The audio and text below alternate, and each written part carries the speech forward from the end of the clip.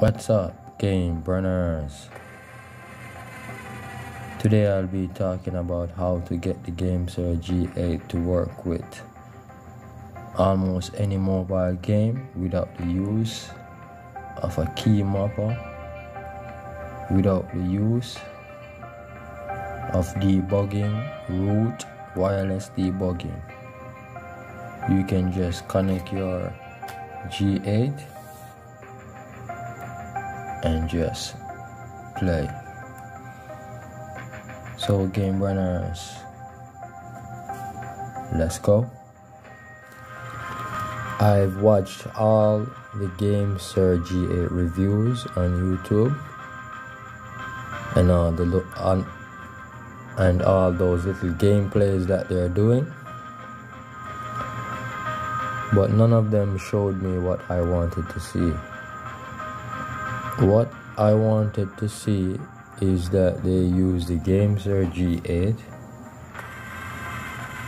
and play any of my favorite games, including the Arena Breakout, R6 Mobile, Call of Duty Warzone Mobile, and Call of Duty Mobile. So all those reviews you see on YouTube about the G8, those videos are garbage. They don't really make sense. All they show you is just what you already know about the controller.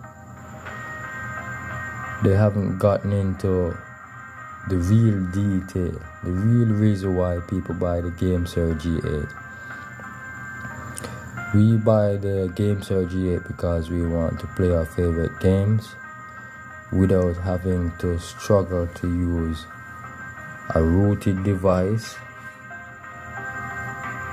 a key mapper on that Gamepad Pro, Gamesir World app, even the Gamesir company. What they are trying to do is to get you to use only the Gamesir app with the controller. With Gamesir X2, I figured out how to play Keymappless, meaning no app, no root, no debugging. Just simply plug and play. So alright, settings, controller settings. So what I've managed to do is to get the Gamesir G8 lined up with the keys of the Arena Breakout. So what I've done is map the Arena Breakout to the Gamesir G8. Example, if you press X for reload, you notice the X is touching the screen. If I use R2, you see the R2 input on the screen, on the fire icon. Jump, bend down. Alright, one thing I don't like about the G8,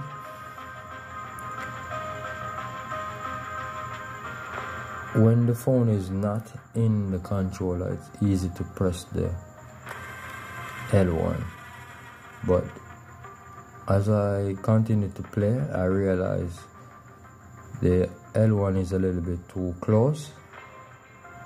So what I started doing, I started to use the L2 for fire. Well, you see this red light here, that means I have the turbo on. So I would hold the M and press the L1 once to remove the turbo, so it's back to normal speed.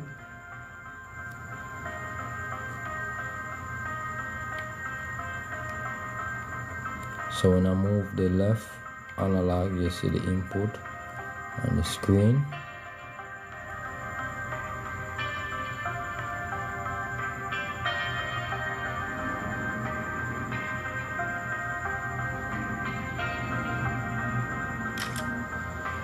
Alright.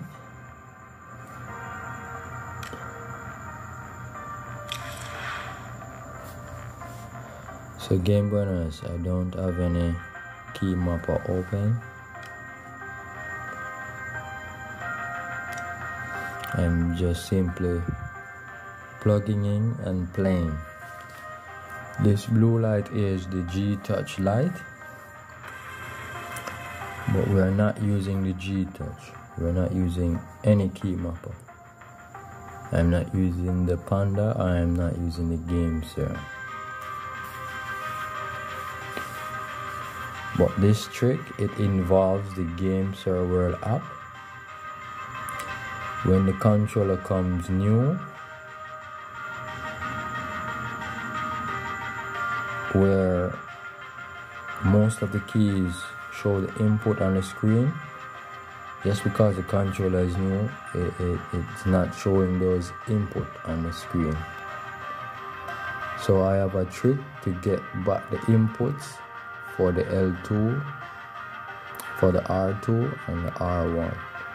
Once you have bought these two and you have fixed this, the right analog, you notice I get the right analog on this side, so I can turn the character. So I figured out how to get these to show the input on this side of the phone. So that's the only way I'm getting to play whichever game, Keymappless.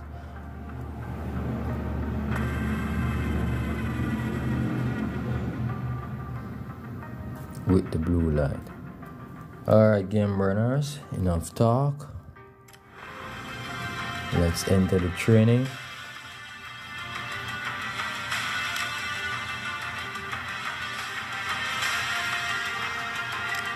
Let's go.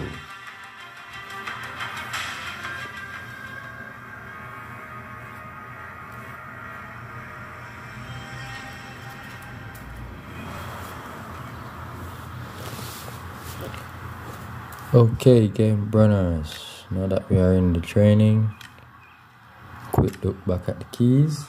The Keymappless mode that I am using and the Gamesir X2 shows a green light, but on the G8 Keymappless mode is in the blue light, which they call the Gmap mode. The Gmap mode is when you are using the Gamesir World app with it, with the game and the controller, just like the Panda Gamepad Pro. But I have figured out how to get the Keymappless to work with G8, just as the X2. So let's test the keys.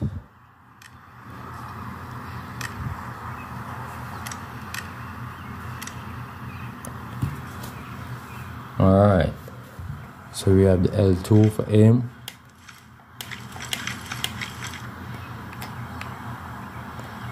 The right analog sensitivity is low. So what we do with going to sensitivity, it says overall sensitivity.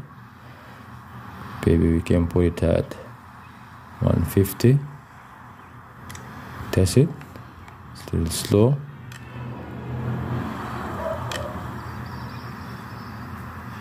$200. Says camera sensitivity without aiming down sight, so we'll turn this up to 100, 150, 150. Not bad, right? Let's go. So I'm not using any Keymapper, so the game character will move a little bit fast. Bend down, aim.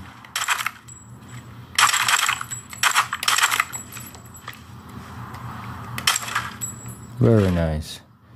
So game runners, all those other videos you're watching on YouTube about the Gamesir G8, they are not very helpful.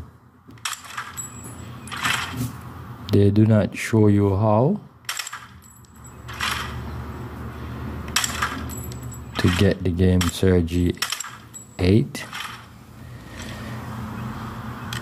the sensitivity, the aim down sight, scope 1 needs to turn down to about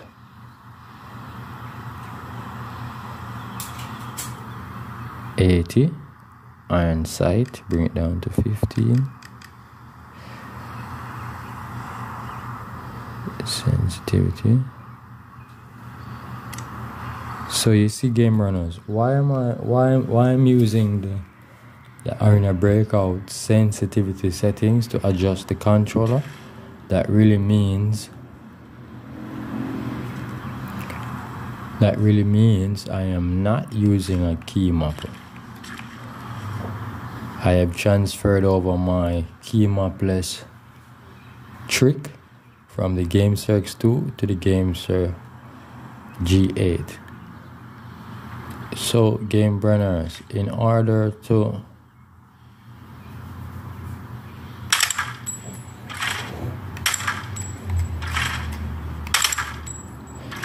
these triggers right here, the L2 and the R2, they are very sensitive. They call them air triggers. So by gently pushing the right trigger, it presses or it fires the weapon. You understand, game runners? So it's working very nice. No key mapper, just as the Gamesir X2. So if you want to learn how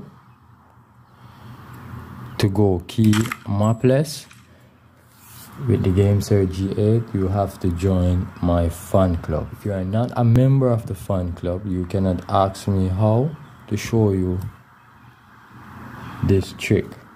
You have to be a member of the fan club.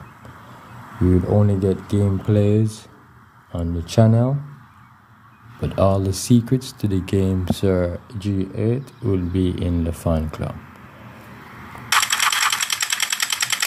So that's it, game runners. Thanks for watching.